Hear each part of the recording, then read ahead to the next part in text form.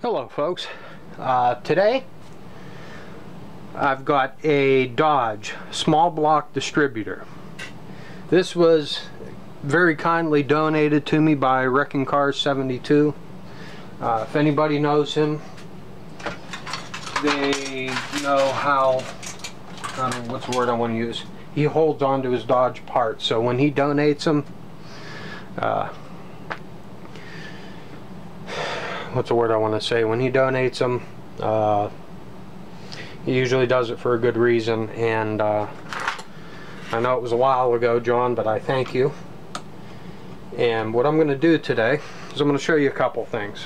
When I got this, one of the clips fell out. You'll see right here, there's a bracket. There's a bracket here. Let's see if I can adjust the camera. Over here I have a piece of baling wire holding this hole. Now the reason I have it doing this is, one, there's a clip right on the underside of this that came loose. So this plate was rattling around in here, allowing the pickup coil, which I have loosened up for adjustment, to bounce off of the reluctor. It resulted in a little bit of wear. I don't know if you can see it on the reluctor there.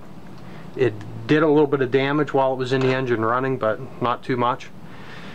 And since my plans do not include using a vacuum advance on this, I've hooked it in a stationary position so that this plate is pretty much tight.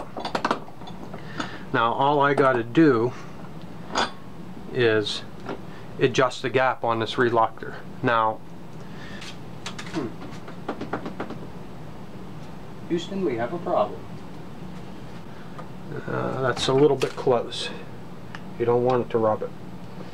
And again, I will repeat myself. Usually you're going to use a set of feeler gauges or the proper gauge to put the proper gap on this. But since what I'm doing is not proper intensive, and this is just demonstration purposes, I'm going to do it by eye. And we got good clearance here. Now the next part, you may ask yourself, is this pickup coil any good? I don't know. Actually I do know, because I tested it before, but I'm going to show you. On most of these older distributors, you got two wires that come out, and these two wires go on and go into your ignition module. They take the place of your breaker points. It sends a pulse, a make and a break and signal to the electronic module. So what I got here is I got a cheap Harbor Freight continuity electric meter, and whenever you have a dead short and you have it on the right setting, it beeps. So what I'm going to do here, and that's all we need, we just need to make sure it beeps just like that.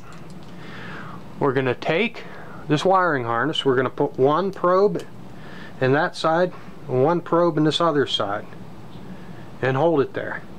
And then all we're going to do is reach over here and spin the distributor, and I want you to listen.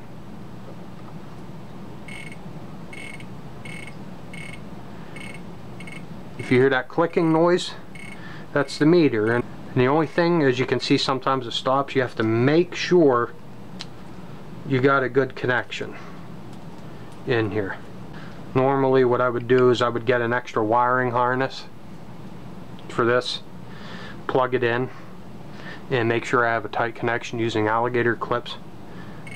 But as you spin it, and either way you can hear it clicking. Now some of these reluctor teeth are worn because this coil was loose and smacking the reluctor, but I'm sure you should get the point on this one. Probably not the professional way to, you know, check your pickup coil, but it's a start. If you're getting no spark and everything checks out okay, check your reluctor coil, check the reluctor, make sure it's on there solid, and make sure the meter, which I have no connection, okay, there we go, make sure that it's working. Well, just like that. It's a point to start.